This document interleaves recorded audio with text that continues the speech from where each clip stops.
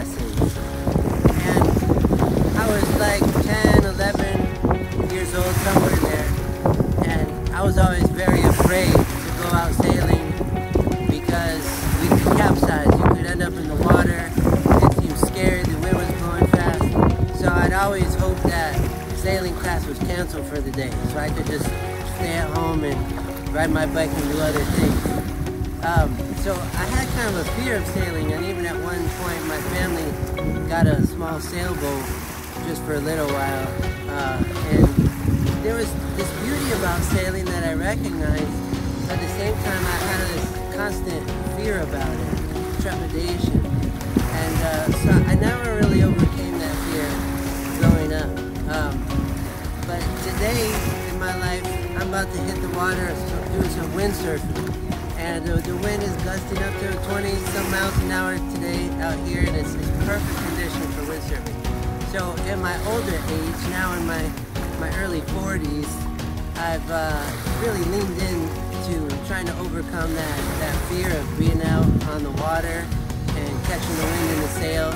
And I've been sailing like this the past few months, and thanks be to God, it's been a great experience. I'm about to hit the water, but I want to compare sailing to the spiritual life, and I think that the sail is like the soul. And when we're talking about vocation, God's call for our lives, God's will for our lives, the question is our sail raised up on that mast, ready to catch the wind of God? Specifically, the wind of God, the Holy Spirit, to empower us to do His work in this world. If our sail's not up, like this right here, it's not going to catch any wind. So we have to pray for the grace of virtue, like courage, fortitude, perseverance, to get out there and to raise our sail and to let it catch the wind and take us to some beautiful and fun places. And I think that's how it is with God, that unless we open that sail wide to catch His winds, we're not going anywhere. We're just gonna be beached on the shore like this, and it's not as fun.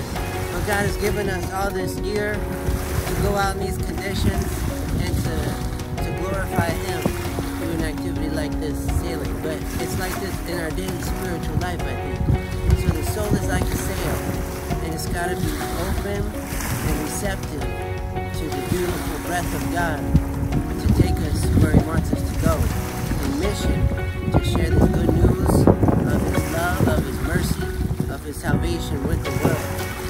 And finally, I would think of the prophet Jonah from the Old Testament. And here is a guy who God called to go to the city of Nineveh, which is kind of a scary place. People are doing all kinds of crazy stuff.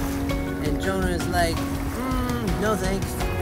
So Jonah gets on a boat to go the opposite direction, away from Nineveh.